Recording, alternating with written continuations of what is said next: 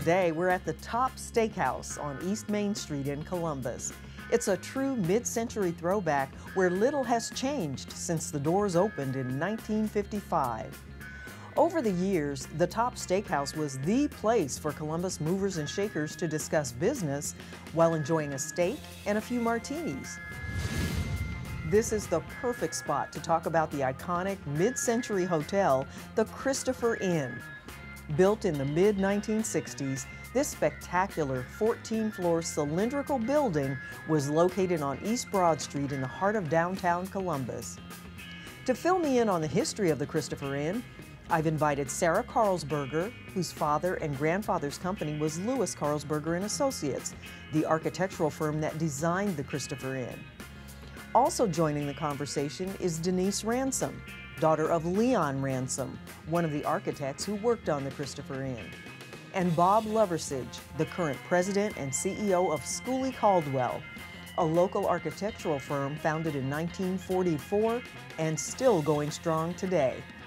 Now, the Christopher Inn is a place that I didn't have the good fortune to actually see it while it was here, but listening to people talk about it, this was a place that had kind of a mystique to it. What kinds of memories do you guys have, especially with the family connection to the building? Sarah? It was somewhere that our family spent a lot of time. We would just pack up and spend the entire weekend there. Dad's office was close by, so he'd leave us at the hotel, and it was just a marvelous place and fun to explore. Denise, you have also a strong family connection to the Christopher Inn. What kind of memories do you have of being there or hearing about it from your dad?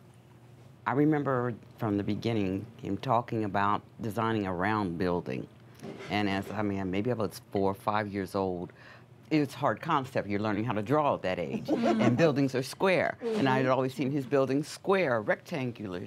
I visited a lot of the projects he worked on. So I remember when we went to the groundbreaking. I remember going over there when it was a hole in the ground, watching the cement pours, different stages of the interior coming alive, and then, of course, the opening.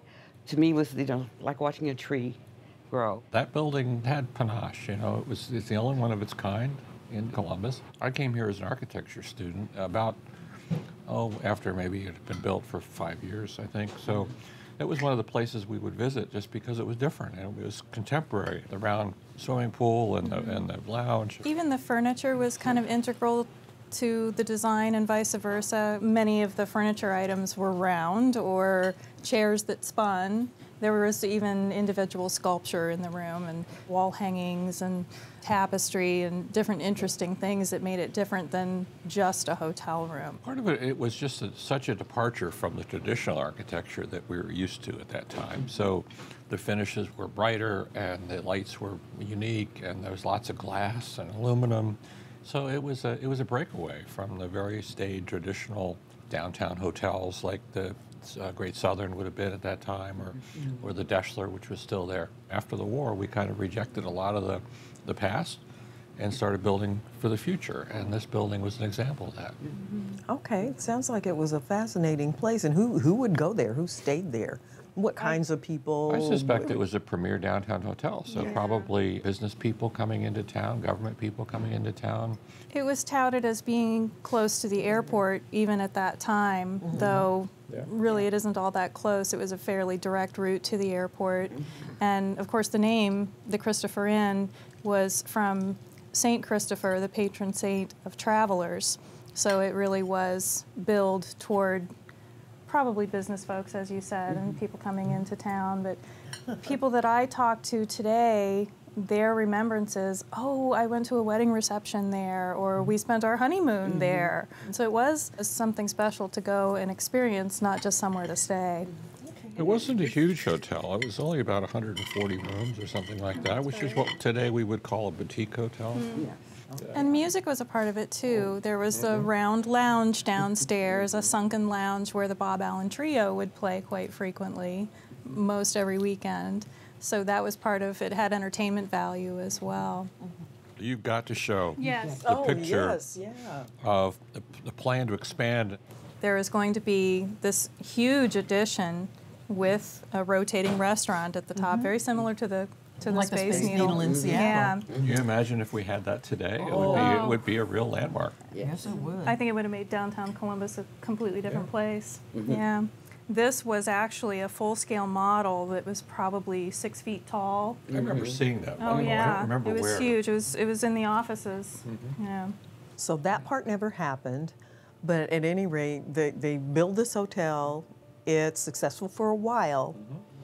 Then it starts to kind of go downhill. There were financial issues. I think that had to do a lot with downtown just being in decline at that time. I don't know that it was necessarily issues with the hotel per se, but people will tell you, oh yeah, they roll up the streets in downtown Columbus at 5 o'clock, and it was just very quiet. There wasn't much going on. I know the change in the economy, I mean, and the movement to the suburbs impacted downtown. Before I moved from Columbus in '78, Columbus was probably like a lot of other cities where downtown was being abandoned.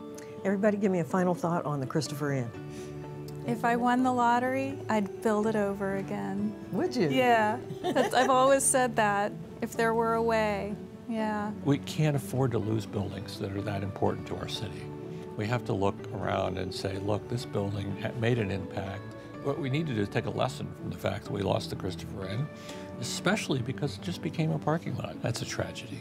My lasting memory is happiness and sadness. At a very young age, I got to see the future, and I felt like I was, part of that Jetsons age. I got to see this is what we were going to grow up and see in buildings and interiors, and it was encouraging, but at the same time very sad, because when they told me that was no longer here, the first time I saw it, my heart hurt.